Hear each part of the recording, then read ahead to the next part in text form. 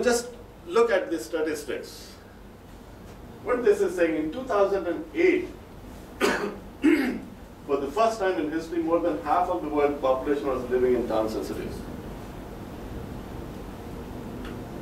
That's a very large number of people. And it is estimated by 2030 this number will swell to almost 5 billion people who will live in urban areas.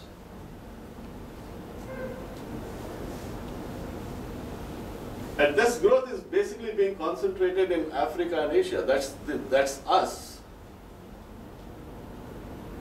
Because we constitute a big part of the overall population. In the past, much of this has been concentrated in the mega cities, the big cities. But the trends that we are seeing is that it's not going to be that way anymore. And we will tend to see higher concentrations now into smaller towns and cities, which we may not classify them as big cities. How do we respond to this kind of a change when we translate it to something like our own country?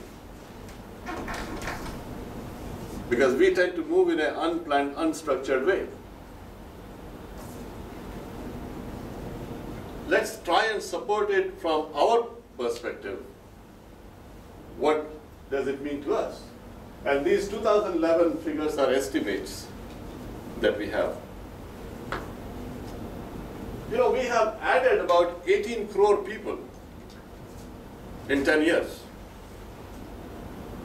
That's a fairly good growth.